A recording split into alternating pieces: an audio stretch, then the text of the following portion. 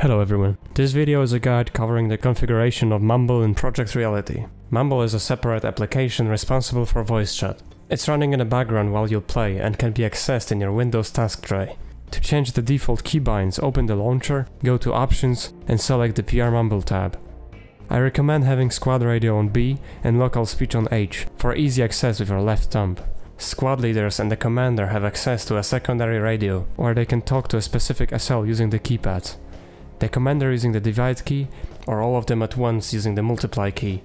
You can set up extra keybinds for the last 4 options to have control over the volume without having to minimize the game. Game effects are too loud by default and you might not hear people well. I keep mine at around 40% most of the time. In game, when someone is talking to you, you should see their name in the bottom left. Blue names are local speech and green names are squad radio. Squad leader chat is red and the commander is yellow. When you talk, you'll see your own speaker in the bottom right. If Mumble is disconnected or muted, you will see one of these icons. To open the Mumble interface, simply minimize the game and click the little PR icon.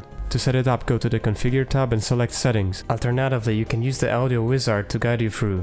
Specify your input device, which is your microphone, and your output device, which is your headphones. You can also right-click it and restart it by pressing Quit Mumble. This helps if Mumble fails to connect on rare occasions. If your voice chat doesn't work, check if you didn't mute it by accident. Make sure these 2 icons are green. Worth mentioning that some countries like Egypt block Mumble and you'll have to play through a VPN to use it. Feel free to explore the app's functionality and configure it to your liking. There's even a recording feature especially useful for content creators. If you're having any other issue, describe it in the support channel on the official PR Discord.